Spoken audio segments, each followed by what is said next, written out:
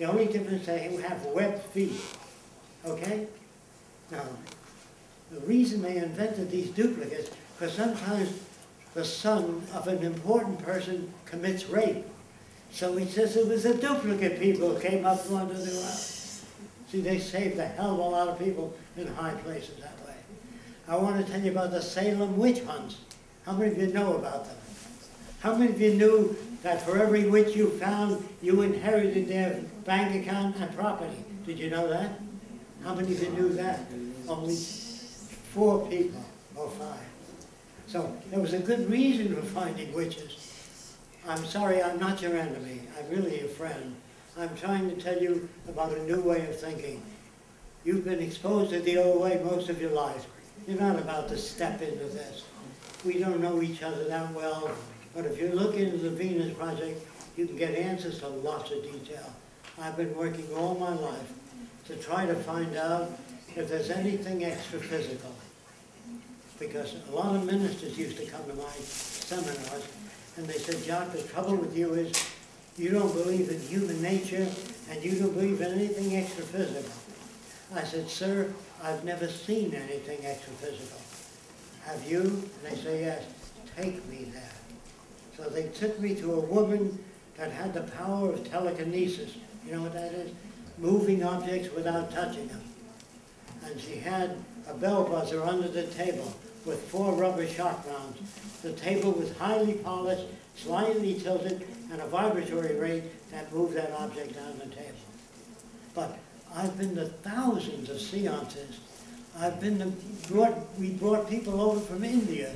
So this guy said he never used a telephone. He telepathized all the time, telepathy. So I said, all you have to do is read my mind once, not based on coincidence. Like if it's an elderly person, say 70, he says, there's been a death in the family. Either 3 weeks or 3, there's always a death in the family when you're 70 years old. So I think he was working on probability. So I said, what if I think of something in the technical field, and you can't use technical language, can you describe the event? He says, yes. I says, great. So I pictured a little white mouse this size. It goes into the zoo and it eats an elephant and doesn't get any larger and walks on. If he got that, there's telepathy. See, that's not probability. You had a sister, you think maybe you were. You know what I mean? Everybody has a sister they're thinking of. That is most people. So then he didn't get that. I thought, well, maybe he really has that power, but it didn't work in that instant. So I pictured a wood saw. You know what a carpenter uses? A wood saw with legs.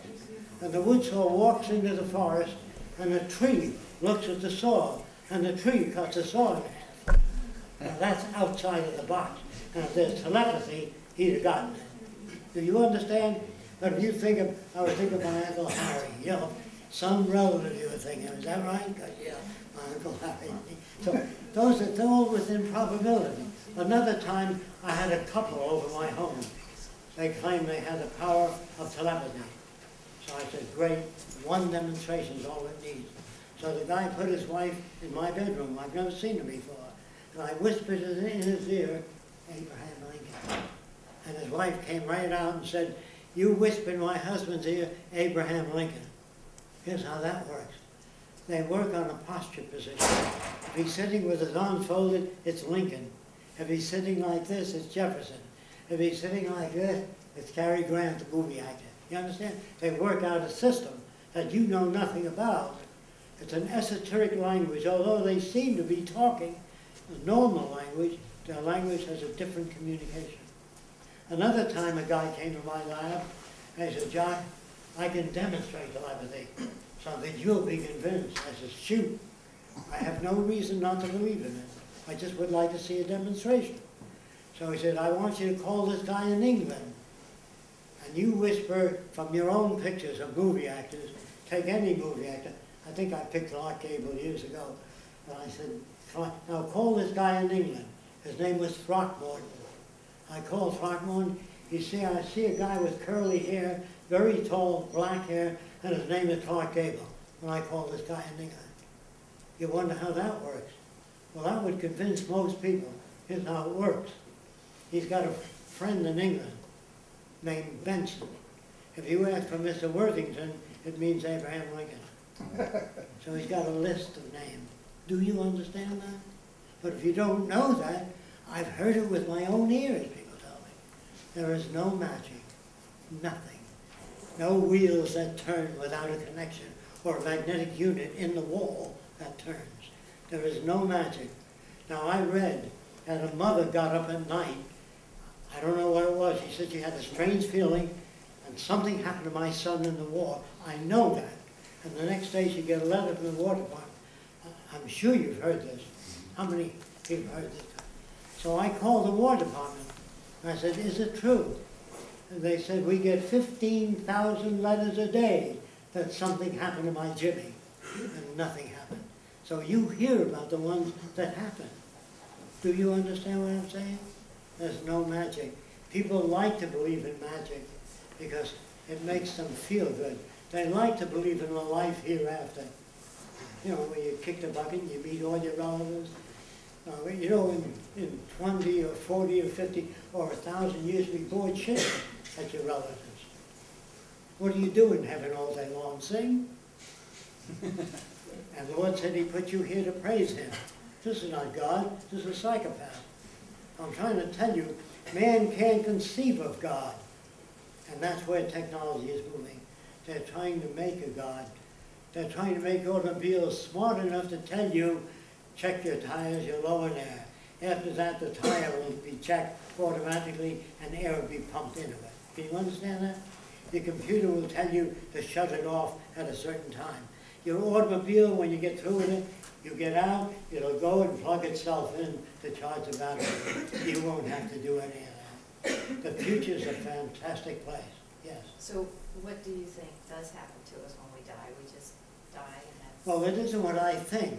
If I die, say you bury me a foot underground, the plants get very tall, which is, I'm disappearing, and the plants are getting taller, and the worms are getting fatter.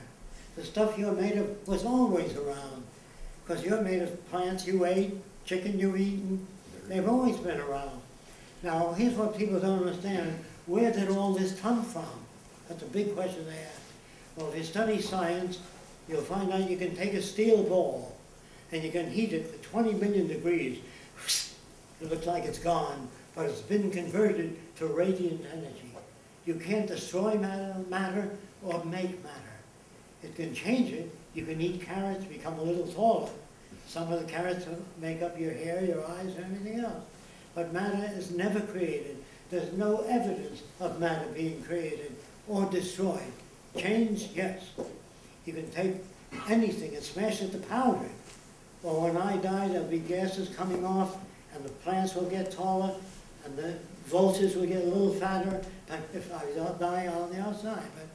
But you can't, you destroy the organization called Fresco, but the stuff he's made of will go back into bugs and insects and other things.